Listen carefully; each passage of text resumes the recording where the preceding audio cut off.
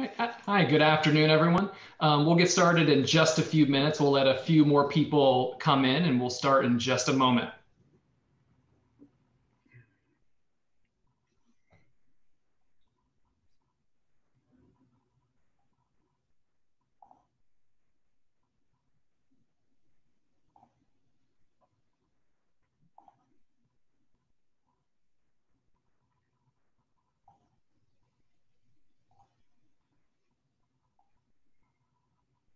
For the few folks that are coming in, we're just going to wait for a couple more minutes and then we're going to get started.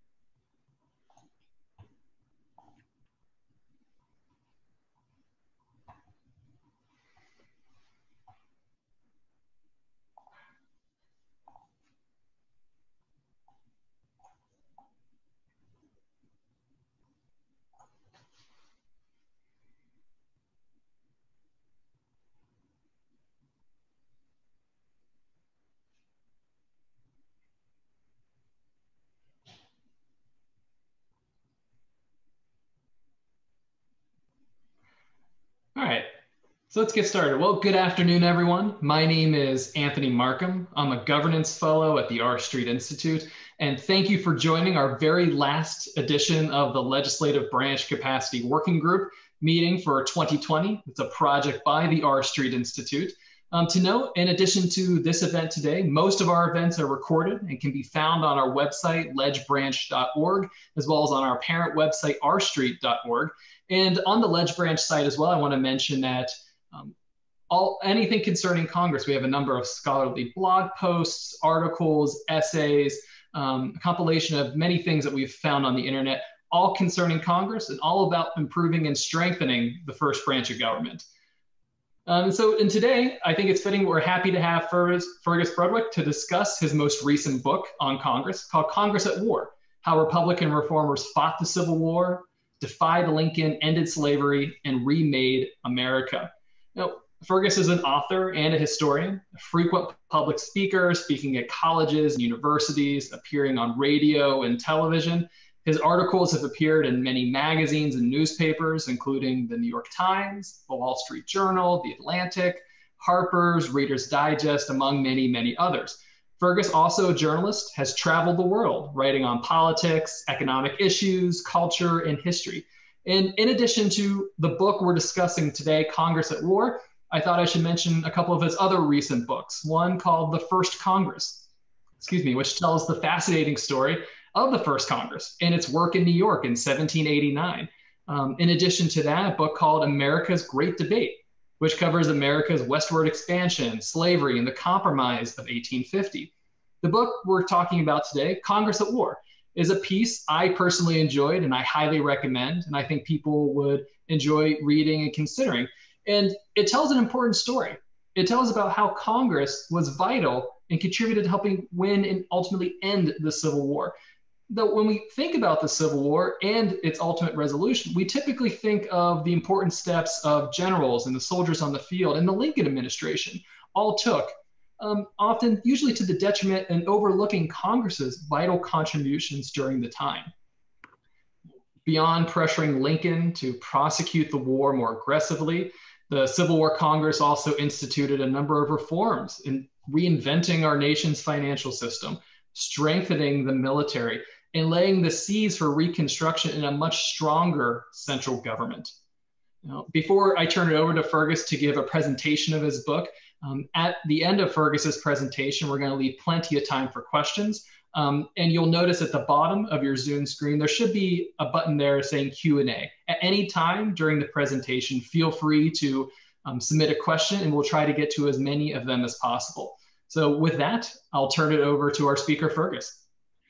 Good afternoon. I'm in California, so it's still morning actually, but so good afternoon to you, all the people out there whom I can't see, but it's a pleasure to be speaking about this. As Anthony very, very kindly described. Well, let's see. This is what the book looks like. You'll see a better image of the cover picture in a few minutes.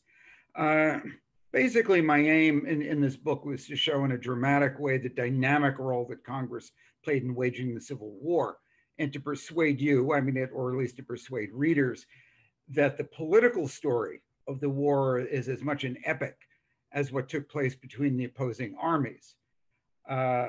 This book is not about politics in the abstract, the way a political scientist dealing mainly in metrics would write it, but rather as it was seen by the men who lived it.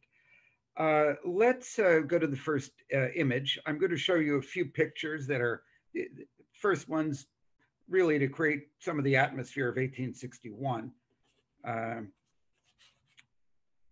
Let's see, we'll get there. I hope. Keep going, please. Okay, here we are. You may already realize what this is. It's the firing at Fort Sumter, April 12th, 1861. Basically, the war begins. Southern states have seceded and will continue to secede, and the political crisis begins. Next image, please.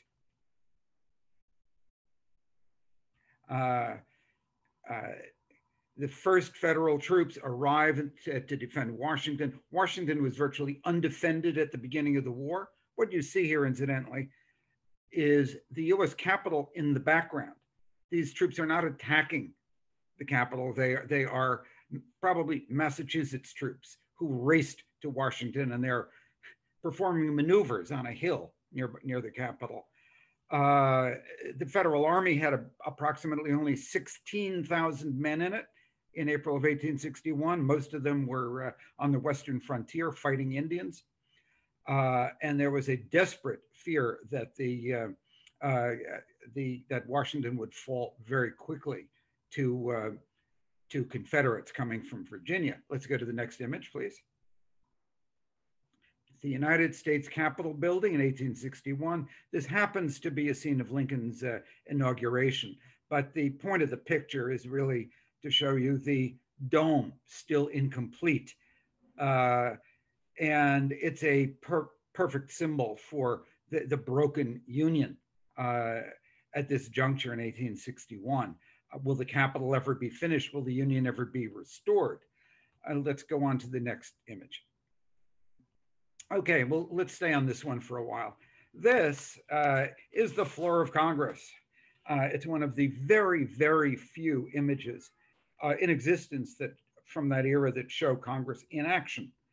And it's wonderfully animated, obviously. And on the left, you see an orator. I like to imagine it's Thaddeus Stevens, whom I'll talk about a bit later, in full theatrical flourish with his hand in the air, and two gentlemen toward the front seeming to leap out of away from their desks to attack each other and so on. And it really does capture some of the mood, the intensity of what Congress was like at that time. And if you look in the upper part of the picture, it's kind of fuzzy, I realize, but the galleries are packed.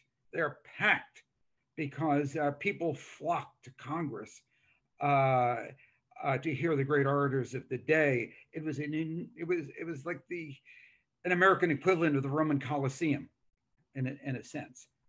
So anyway, it's a center of great cultural, not just political intensity. Okay, so virtually no member of Congress arrived in Washington in 1861 anticipating 4 years of war. And of the two wartime Congresses, that's the 37th and 38th, Albert Riddle, a radical Republican, wrote, "Mr. Lincoln, his cabinet, and the Congress were elected to do anything, everything, except what fell to them to do, fight the greatest civil war of history. It came upon them as an utter surprise." In other words, nobody knew what was coming. And once it came, nobody knew the outcome. I want to make clear, by the way, that this is not a book about Abraham Lincoln. Uh, I don't think I need to reiterate that there are many, many, many excellent books about his presidency by Harold Holzer, Sidney Blumenthal, David Herbert Donald, Vernon Burton, and many others. What I wanted to do here was to look at the war from an almost completely different and surprisingly ignored perspective, that is, from Capitol Hill. Congress faced a multitude of challenges. Whether the North could even be mobilized for a war of unimaginable magnitude. Was Congress or the president responsible for leading the war effort? Could the Republicans, who were completely untried, even manage to govern? Should the war be fought with respect for the sanctity of Southern property, that is, slaves, not only slaves, or with a ruthlessness that would bring the seceded states much more quickly to their knees? Could the Constitution survive the suspension of civil rights in the name of national security? How would the war be paid for? Would its financial burden break the Northern economy? I should say parenthetically that the federal government was virtually bankrupt at the beginning of the war. The challenge was immense to find the money for the war. What should white Americans do about slavery? Could Republicans prevent their party from splitting between anti-slavery radicals and those generally referred to at the time as moderates, who were willing to tolerate slavery as long as it was contained in the South? Bear in mind that the Democratic Party had already split in two. Should African Americans be recruited to serve in the army? Would white soldiers refuse to fight alongside them? After the war was won, assuming that the North triumphed, an arguable proposition for much of the war, should the Southern states be broken up? Should ex-Confederates be prosecuted as war criminals? There was no consensus on any of these questions and many others that I haven't mentioned. Suspicion of central government in general, distrust of a strong executive in particular, and embedded traditions of states' rights in the North as well as in the South threatened to undermine the country's war-making ability, and racism threatened any attempt to emancipate slaves.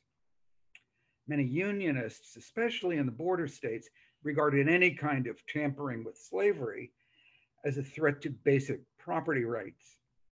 Representative John Crisfield, a pro-slavery unionist from Maryland, declared, I'm quoting, "If you take from us today our right to hold slaves, how long will it be before you will take from us some other constitutional right?" I mean, the fate of slavery was by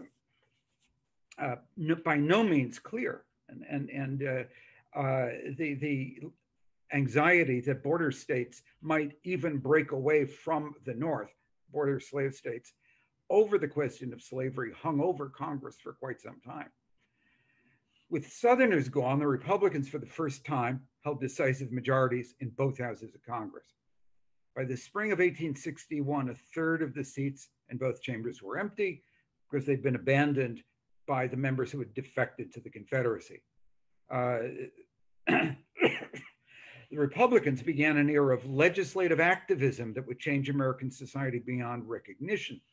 And during the next 4 years, Congress would, broadly speaking, help win the war, craft the peace, reinvent the nation's financial system, as Anthony pointed out, and enact a raft of forward-looking legislation that had been blocked by Southern intransigence for decades in some cases.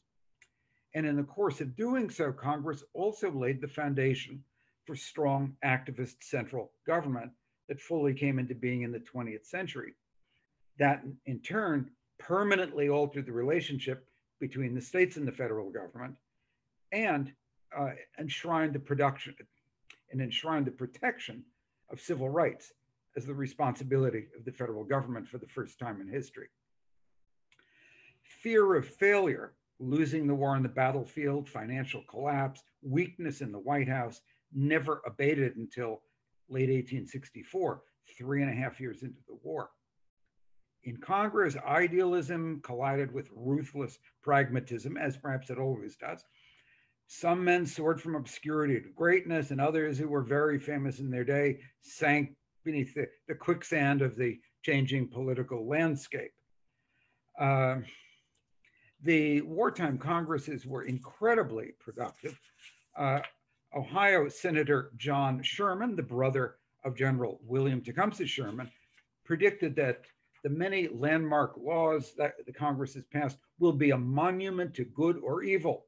They cover such vast sums, delegate and regulate such vast powers, and are so far reaching in their effects that generations will be affected well or ill by them. He was right. Congress raised hundreds of thousands of troops for the Union.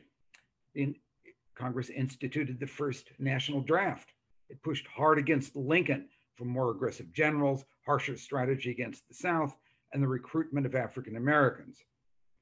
In providing financing for the war, Congress created the country's first national currency, the forerunner of the Internal Revenue Service, and the foundation for the Federal Reserve System.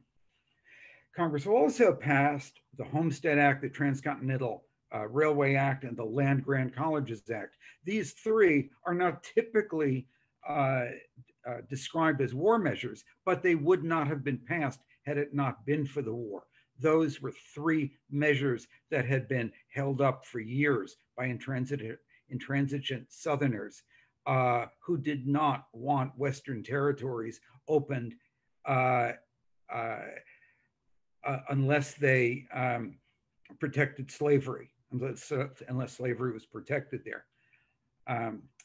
Also, long before Lincoln became willing to contemplate the emancipation of slaves, members of Congress demanded it, enacting laws that began a racial revolution that overthrew the cotton economy and transformed something like 4 million slaves from property into free men and women, culminating in the 13th Amendment. As Frederick Douglass said, the angel of liberty has one ear of the nation and the demon of slavery the other. And both those angels whispered and shouted into the ears of Congress as it struggled forward through these years. Less happily, the widespread monitoring of anti-war dissidents mandated by Congress created a precedent for the government's surveillance of private communications, the mails, telegraph, and also of allegedly unpatriotic political activity that has become a controversial feature of more recent times. Now, in the book, I treat congressional politics as what I like to think of as a dynamic art, full of maneuver for advantage, the endless seeking for compromise, and the transmutation of hopes and ideals into policy. And I generally try to keep the story within the historical present. That is, I want readers to feel the anxiety and the uncertainty and sometimes the fear and despair, as well as the patriotic fervor and sometimes irrational confidence that characterized almost every stage of the war when no one knew what the outcome would be.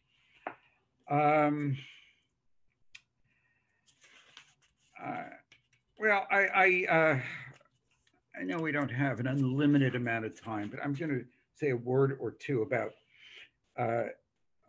the kind of people who were in Congress at the time. Like every Congress, both houses included the brilliant, the mediocre, and the totally incompetent, all of whom were on public display. But the great majority were imbued with a passionate patriotism that was characteristic of a generation mostly born while the Republic's founders still lived, a few during Washington's presidency, and many more during Adams's and Jefferson's. Virtually all could remember, and some had even served with Andrew Jackson, Henry Clay, Daniel Webster, and John C. Calhoun, the last three of them who were dead barely a decade. Most, shocker here, were professional politicians and lawyers, with a sprinkling of businessmen, farmers, and journalists. They were opinionated, often brilliantly eloquent, and very colorfully combative. James G. Blaine, who some of you may well know, ran later as a candidate for president and was a young, fiery, radical Republican from Maine at the time, wrote There is no place where so little deference is paid to reputation previously acquired, or to eminence won outside, no place where so little consideration is shown for the feelings or the failures of beginners as in Congress. What a man gains, he gains by sheer force of his own character, and if he loses and falls back, he must expect no mercy and will receive no sympathy. And I think for those of us who, from time to time, may think Congress, members of Congress have been unduly harsh in our own day, it was the Wild West in the mid-19th century. And I should say also that, by the way, members of both houses enjoyed none of the resources that congressmen take for granted today. There were no staffs, no private offices, no research facilities, apart from the Library of Congress, which was then on the Capitol's second floor. And despite the Capitol's grandiose interior decor, which you can see in this picture, the atmosphere was democratic and very informal, often very rough in its manners, and perfumed, as every observer of the time will tell you, perfumed with the aroma of cigars, whiskey, and in the sweltering summer, particularly sweating male bodies. Strangers wandered in and out of the chambers, and they sprawled at members' unoccupied desks. And I'm going to quote one of my favorite comments by a tourist, a young tourist from, I think it was somewhere in New England. Finding the coast clear, I gambled up and down from gallery to gallery, sat in Sumner's chair, examined Wilson's books, and pocketed a castaway autograph or two. You know, try that today. Contractors and petitioners flooded the rotunda, literally plucking at members' sleeves, begging an annuity for some aged relative who was a veteran of the War of 1812, or subsidy for a canal or railway spur, or most often a federal job. So I should say also that increasingly during the war, members who were speaking not only to their own colleagues, but also to the nation's newspapers, whose reporters were also peering down from that gallery up there, and also to Americans across the nation, which had recently been wired for telegraphy, so that within hours of their delivery, speeches traveled to voters all across the country and were read aloud in parlors, churches, taverns, street corners. So let's go to the next image, if I may. I'm going to tell you a little bit about some of the people who were at the center of this story. Pillars of Congress at the time. I've built this narrative primarily around four men. Three of them were Republicans. Of these, two were outspoken radicals. Thaddeus Stevens of Pennsylvania, whom you see here, was one of the fiercest abolitionists in the House, as well as a master of parliamentary strategy, and also the de facto majority leader in the House. This is the classical image of Stevens, a very fierce-looking man who was born in 1792. He was one of the oldest members of Congress at the time and one of the most dynamic. And Thaddeus Stevens has perhaps suffered more than any other Northern political figure of the era by post-war misrepresentation and the ascendancy of pro-Southern historians during the long Jim Crow era, and was often written about in very, very disparaging terms as vindictive, mean-spirited, even mentally unbalanced, and so on. And many of you may have seen a wonderful but extremely hard to watch film Birth of a Nation, one of the great American movies, but which essentially presents a violently distorted image of Thaddeus Stevens as a vindictive and crippled idiot, essentially. He was crippled. He had a clubfoot, of which he was not embarrassed at all, by the way. He used it as part of his oratorical strategy. And if he had in making a speech, when he was vigorous enough still to get on his feet, he would ostentatiously drag it as he walked across the House floor. And everybody knew that, everybody watched Stevens's leg. So Stevens always had eyes on him. Anyway, Stevens, I regard as one of the heroic figures, politically heroic figures, and at the center of practically every major legislative initiative during the wartime. Let's go to the next image.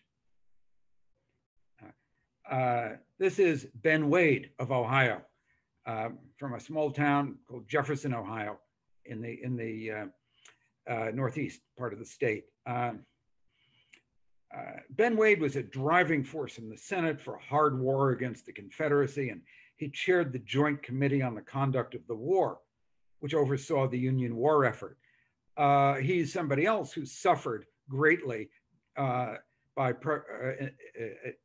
the books of pro-Southern historians, precisely because he was a radical and an abolitionist, and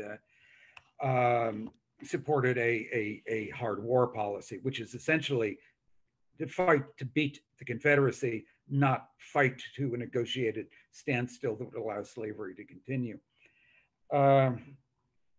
And let's go to the next image. William Pitt Fessenden of Maine, wonderful, wonderful profile here. Fessenden was a conservative by nature. He's a Republican too, of course, and only cautiously aligned himself with the radicals because he was committed to a hard war, to winning the war, but he was somewhat ambivalent about policies bearing on slavery, confiscation of property, and even more so on radical Reconstruction later on. But more than any other man, he was responsible for the legislation that enabled the North to pay for the war. As chairman of the Senate Finance Committee, he and Stevens worked jointly together. Let's go to the next image. Now, this gentleman is the only Democrat amongst the four I center on. This is Ohio Representative Clement Vallandigham from Dayton, who is a Northern Democrat with Southern sympathies, very proud of his Virginia heritage, and he was the leading advocate of a negotiated peace, a Copperhead in short. As spokesman, let's go to the next image and you'll see a Copperhead. Yes, a Copperhead. And any Northerner seeing this in Harper's Weekly during the war would assume that one of these heads was Clement Vallandigham, about to attack the Union with her shield. A spokesman for the anti-war opposition, Vallandigham's views often came very close to treason, at least in the view of Republicans. And although his racial beliefs in particular are repugnant, he was a bigot. He was a unapologetic bigot. He nevertheless was one of the most provocative dissenters in American history, and a self-described martyr to the administration's determined to squelch views that threatened the Union war effort. Let's go to the next image. This is Abraham Lincoln. Lincoln, as I said, is largely an offstage presence in this book. He's there, but he's off stage mostly. Although the war drove him to govern more by executive order than had any of his predecessors, he depended on the Republicans in Congress, who often led him more than followed him, and who vigorously insisted that the power to shape the course of the war lay on Capitol Hill, not in the White House. And the principle of war powers, where did they really lie, was no abstraction. They fought over it for most of 4 years. And just incidentally, I chose this particular image of Lincoln because it is not the much aged father Abraham of the later part of the war. This picture was taken not long before his nomination as a Republican presidential candidate. No beard, obviously, and a marvelous intensity in his eyes. I think it's a remarkable photograph. This is Lincoln, who has not yet seen the war. And I think I should try to wrap up, since I think we've been going for nearly the amount of time that we planned. But let's go to the next image. This is not a great picture, but it's significant. This is the moment of passage of the 13th Amendment, ending slavery. It was one of the great moments in congressional history, and one of those wonderful moments when many members just abandoned their prejudices and anxieties, and they voted for what they knew was the right thing to do. And members wept. And in a way, it's the crowning achievement of the 38th Congress. Not the only achievement, as I hope I've communicated, but a crowning one. So I suspect that some of you, or many of you, wonder what my book may have to say about today's Congress or about politics today, and does it say anything? And this is a book of history. It's not a commentary on today's Congress, and it's not a polemic. Nonetheless, I think truth is often distorted by our desire to enlist the past on behalf of our present concerns, by changing moral values, and the difficulty of figuring out what our ancestors really meant, even when we hear their literal words.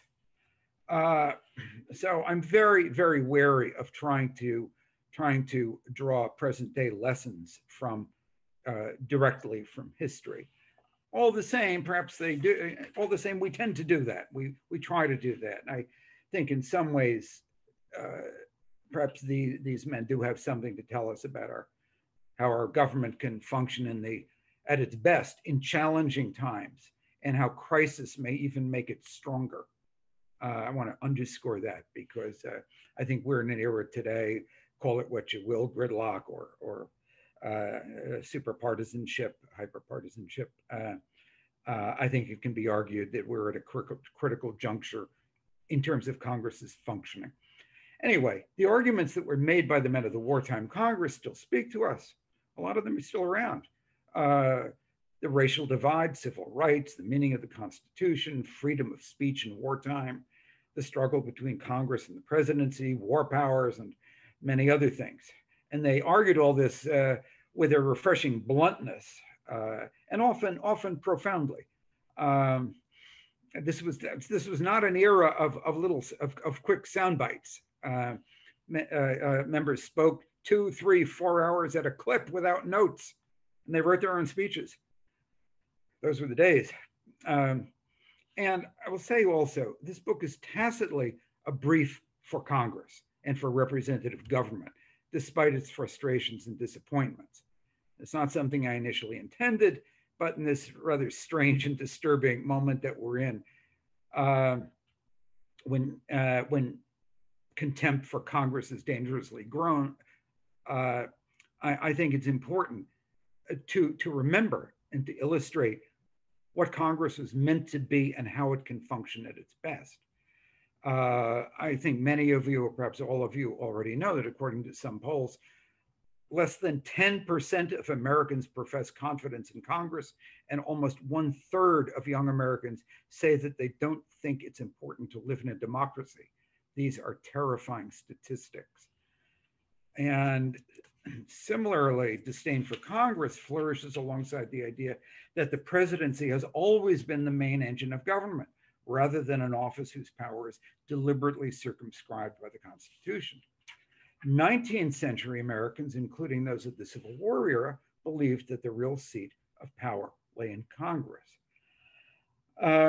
So also, to us, Congress may seem needlessly quarrelsome and inefficient, but its workings, I think it needs to be reiterated, are just really the cacophony of our multitude of American voices distilled to 535 representatives and senators.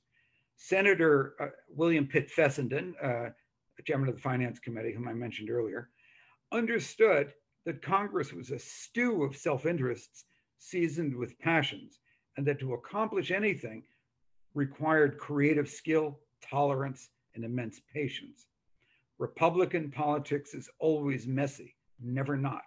The founders knew it. They fought a revolution to put competitive politics into government, not to take it out of government. I mean, there are many Americans of different political stripes who wish that Congress would just function smoothly like a well-oiled machine. It never has since 1789.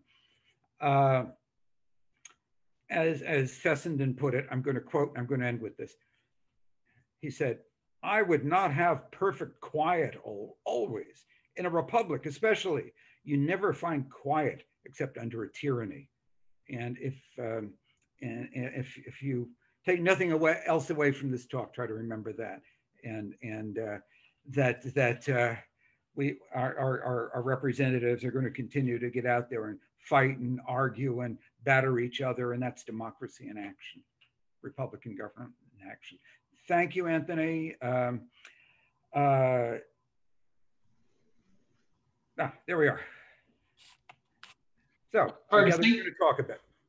Sure. Well, thank you again for that overview. And I think for the people watching, really appreciate it. I think it sends, as hesitant to kind of have a comparison to today's Congress and today's political system, I think it does show important political lessons on what an effective Congress can do, not only for checking other powers of our government, but actually being a force for good. And I think those are important lessons and important takeaways from the book. And Fergus, thank you again for your overview of that. I should mention, I mentioned at the beginning, if you have any questions, feel free to put them in the Q&A section of the Zoom chat. We have a couple questions already up that we're going to get to both. Selfishly, since I'm moderating, I'm going to ask a question myself first, and then we'll get to the others. You know, as was discussed in the book, this was an incredibly productive era. All sorts of legislation, not only concerning the war, but considering the future. You know, we can think of, as someone who went to a land-grant university, things that affect you today happened during the Civil War Congress. And so, however, because of the succession of Southern states, a number of Democrats leaving Congress to join the Confederacy, the Congress of this time was dominated by one party, it was dominated by the Republican Party. To you, does this suggest that Congress can be productive when it's unanimously controlled by one party, or is there still opportunity when you have a multiple party system controlling Congress to still be as productive and be as productive as a force as Congress was during this era? Well, that's really the big question, isn't it? That's a tough nut. I'll do my best to crack it, or put a crack in it, perhaps. The most productive Congresses in American history have been Congresses that were heavily dominated by one party. That's the first Congress, which I wrote a book about, which was fully controlled by people who then or later were identified as Federalists. The Civil War Congresses, the New Deal Congresses in the 1930s, and Lyndon Johnson's Great Society Congresses. Now, forget the party affiliations, but just what they have in common is that one party dominated massively. And in all those cases, the dominant party did have an agenda. It had a lot that it wanted to do. It wanted to govern. It wanted to make things happen. Now, if one party philosophically would prefer to govern less, that's another story. Philosophically, that is sometimes the case. We've had eras in American history when we've had a dominant party that preferred small or even weak central government. Okay,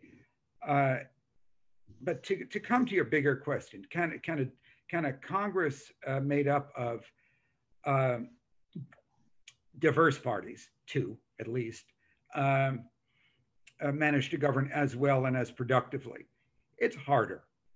Although even when one party dominated, that party would break tentatively or seriously into factions. Basically, one conservatives, moderates, and maybe radicals or progressives, in some combination. Every party has, relatively speaking, that kind of composition. Now, I wrote another book about the Compromise of 1850, which was a time when Congress was very fragmented, actually, and a minor party, Free Soil Party, actually held the balance of power at times. And in some ways, that era is more comparable to the present one because there was a great deal of polarization. And yet, finally, that Congress produced this giant compromise, which was a lot of different pieces. It wasn't just one thing; it was many different parts. What it requires is a will to govern, a will to cooperate, a will to compromise, and in some eras that is very hard. We've been in one lately that has been very difficult to achieve that. I mean, I have the fact that we can do politics in this country is one of the things that makes this the country that it is. But it requires, to be effective, it really requires creativity. That's a word that isn't often applied to politics, but I think it belongs there. How do you craft legislation that transcends or ignores ideology, whatever the ideology may be, that ignores ideology and finds that common ground? And I think we've not seen much creativity lately. Is it possible? It's always possible. Members of Congress today are no less as human beings, as practitioners of politics than at any other time in our history. They're just as good, and in some respect better, because the level of education is way higher than it's ever been. So personally, I have a great confidence in Congress and in legislative politics. That's not a great answer, Anthony, but that's my answer. All right. Well, I think it's a helpful one, and we have a couple viewer questions. I'm going to get to one that has more of a broader question, then get into the second one here in a second.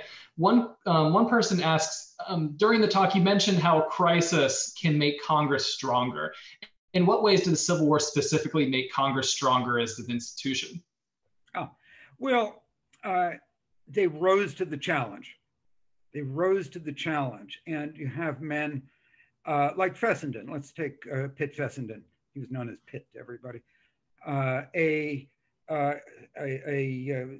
conservative Yankee from Maine. You have Thaddeus Stevens, a ferocious radical, and also New Englander from Vermont, actually, but he represents Pennsylvania.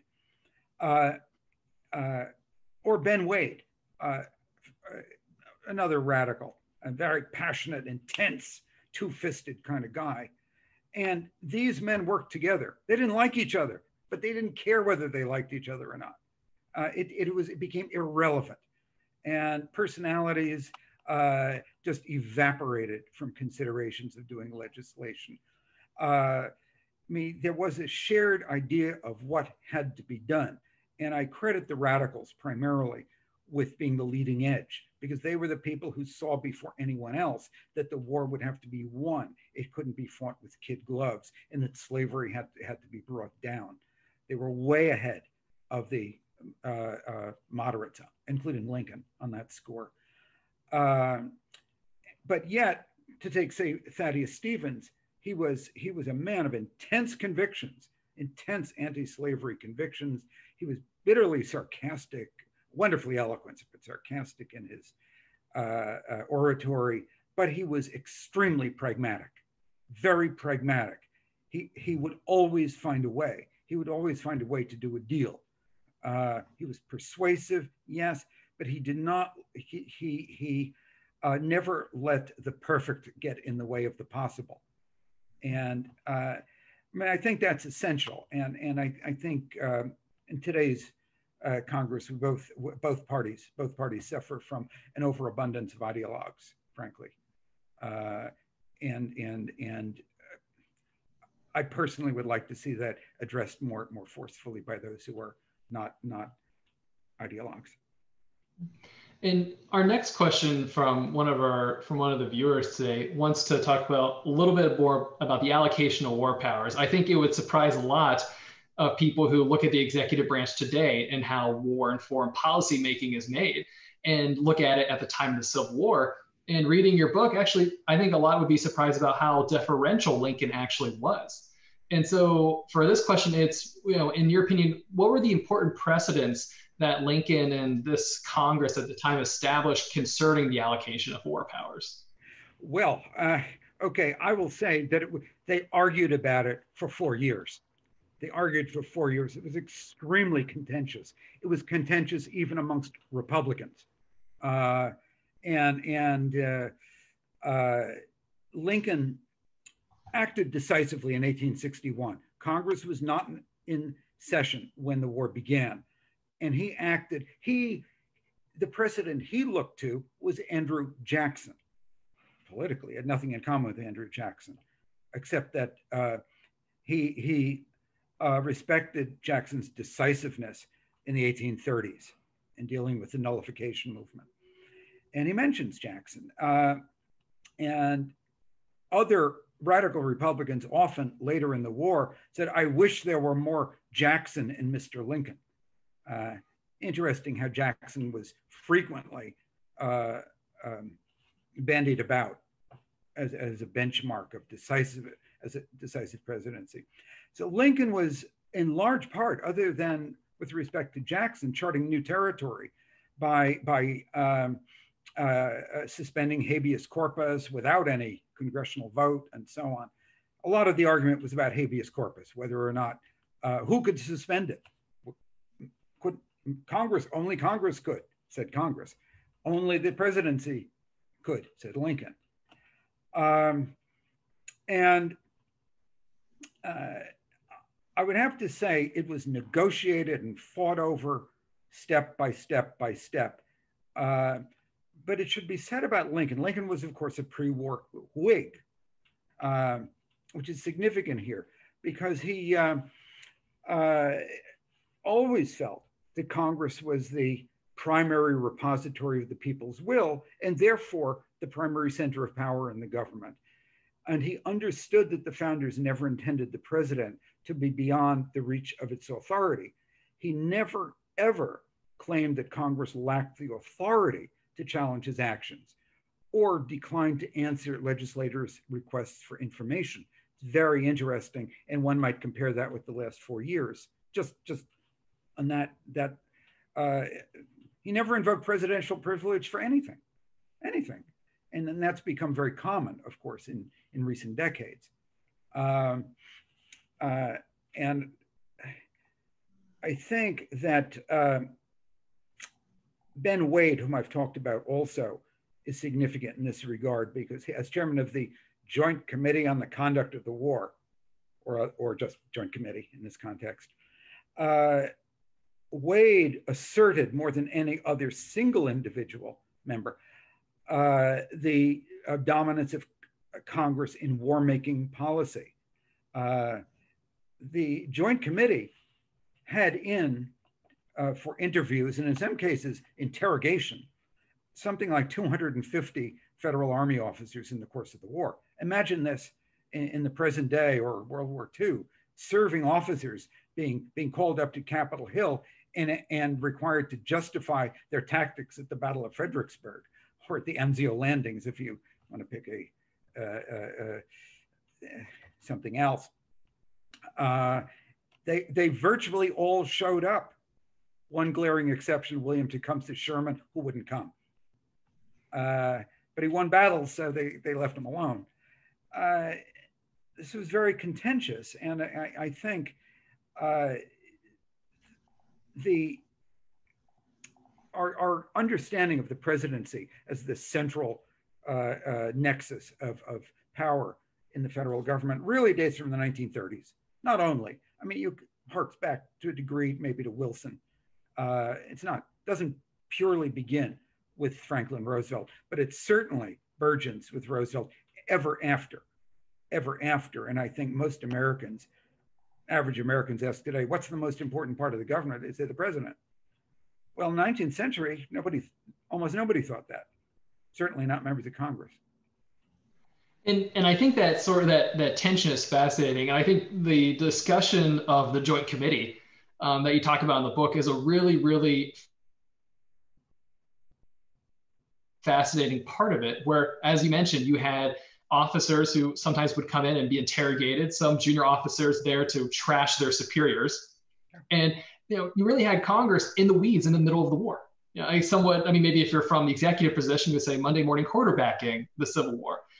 From your perspective and your research, did you find that Congress's involvement helpful? I mean, I guess in a way it helped or encouraged or forced Lincoln to be more aggressive. But on the other hand, were there instances of it maybe damaging the effort, hurting morale, or any instances maybe unforeseen by Congress? Mixed bag. I would say parenthetically that for those listeners who may have a particular interest in the Civil War, all the reports of the Joint Committee are available online through the Library of Congress. You can get them up in a minute of Googling through the Library of Congress. And there were several copious volumes published. And if you read them, these are fascinating interviews. Every major battle, at least in the Eastern Theater, is discussed in detail in real time with the officers who fought the battles or lost them, explaining and justifying themselves, and yes, stabbing sometimes their superiors in the back. Very interesting. So I think, as you just said, I agree that that Congress, primarily in the form of the Joint Committee, did succeed in pushing Lincoln toward a hard war. And that it had to be hard. It had to be fought. If you want a study of what was wrong, look at George McClellan, the way George McClellan carried out the war in 1861 to 62. The man was afraid to fight, and it seems, was afraid to win, and thereby prolonged the war. Okay, this is very controversial. There are people who disagree.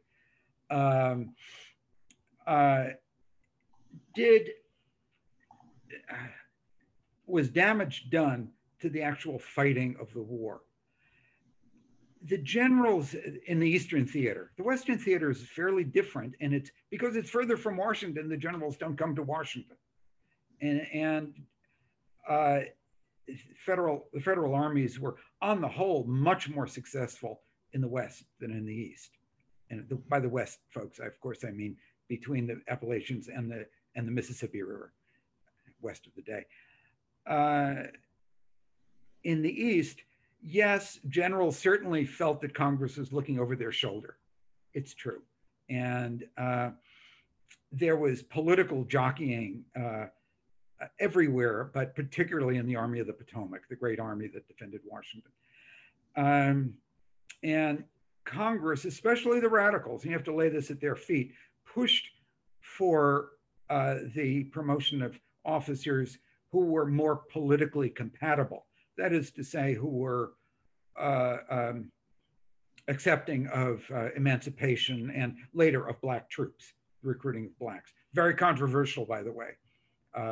Racism pervaded every discussion here. And some of the abolitionist generals weren't very good. They just weren't. They didn't do very. Fremont in the Shenandoah Valley, being a notable case. Ambrose Burnside, not an abolitionist necessarily, but who led the Union Army into Army of the Potomac into its worst debacle at Fredericksburg in 1862, was pushed by the radicals in Congress, as was his successor, Joseph Hooker, who led the army into another debacle in May of '63 at Chancellorsville. I mean, you can't lay these failures entirely at the feet of Congress, because the generals, these were reasonable appointments, but they weren't very good. So one could talk a lot more about that, but it's a mixed bag. It's a mixed bag. But I think seeing how Congress attempted to, and to some large degree, succeeded in guiding the war effort, which it did, I think it opens up that question for later ages as well. And kind of hesitant to think forward, but I kind of wanted to look backward for a moment and really compare and contrast this Civil War Congress to the very first Congress that you also have written about. And I'm thinking in terms of productivity and challenge, and perhaps some of the novel challenges that each Congress faced. How would you compare the two? And I think it's probably difficult to do so given the circumstances each Congress was in. But when you think of both of those, what are some of the things that come to mind for you? Well, they were both crisis Congresses. That's to say, the founding was a moment of crisis. Bear in mind that the constitutional system was Plan B. It was not Plan A. Plan A was the Articles of Confederation, which had failed. And when you read James Madison's letters, particularly at the beginning of the first Congress, he's in New York waiting. He doesn't know whether anybody's going to show up. It's fascinating. I mean, he was a man in ill health, and boy, he had the worst indigestion in history, to judge by his letters. Will anybody come to the party? And they trickle in, and it was quite a while before they even had a quorum. So, first Congress, what's the crisis? To invent a government. The Constitution is a piece of paper. It's a plan. It's not a government. The job of the first Congress was to turn these ideas, this plan, a sketchy plan in some respects, into a functioning government with institutions, people, offices, responsibilities across the board. And Washington is inventing the presidency, but Congress is inventing everything else. The debates, of course, are fascinating. I mean, whether you're talking about the creation of the federal judicial system, or militias, or the responsibilities actually of Congress, financing the government. If you've seen Hamilton, the play Hamilton, you know all about that. Or if you've read Ron Chernow's book, preferably you do. But the Civil War Congresses were, I was about to say, not inventing a country, but in a sense they were, since the country that came out of the war was a different country from the one that went into the war. Now, you have to put that together with the Reconstruction. And the discussion over what the South was going to be after the war absolutely was focused on the reinvention of 11 states. How Reconstruction played out is another question. I'm writing a book about that currently, actually.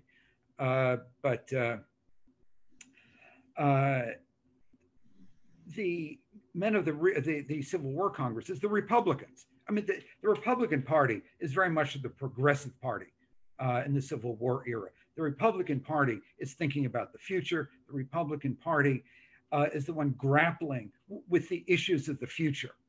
The Democrats are, by and large, other than those who essentially converted to Republicans during the war, of whom there were quite a few.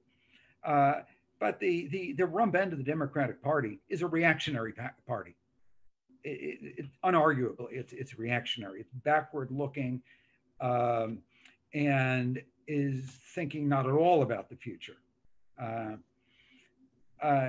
So there's a great deal of creative thinking in the Republican Party about what the country is, what's the relationship of the different parts of the federal government, Congress and the executive primarily, to each other, and then what'll come afterward. So in that sense, to reiterate something I said earlier, I think these moments of crisis really drew the best out of everybody. And if you're looking at the first Congress, it's also full of lawyers, by the way, lawyers and professional politicians, but as always. the brilliant, the average, and the incompetent. They're all there. And but the average really are drawn to you see them drawn to the best of their capacities by being forced to think, if we can't fail, we can't fail here. You read that again and again and again in their letters and in the debates. And that's also true of the Civil War Congresses. I don't want to use the word mediocre because it's so disparaging, but let's just say average. Men of average abilities really did their best. And you find them again and again involved in war legislation of kind of, and debates of kind of towering brilliance in cooperation with others. So there are significant similarities, even though it's a couple of generations apart. And I think that's a fitting end and a fitting summary to the discussion today. And thank you again for our speaker and the author of a great book, Congress at War, that talks about an important era in time for Congress. And I think some good lessons and important takeaways that we can look at throughout our country's history. So again, Fergus Bordewich, thank you very much for joining us. Thank you all who are viewing today for joining us for another Ledge Branch meeting. This will be the last one, as I said at the beginning of the hour, for 2020. So we will see you in January. And until then, happy holidays, take care, and we will see you all very soon. Take care, everyone. Thank you, Anthony.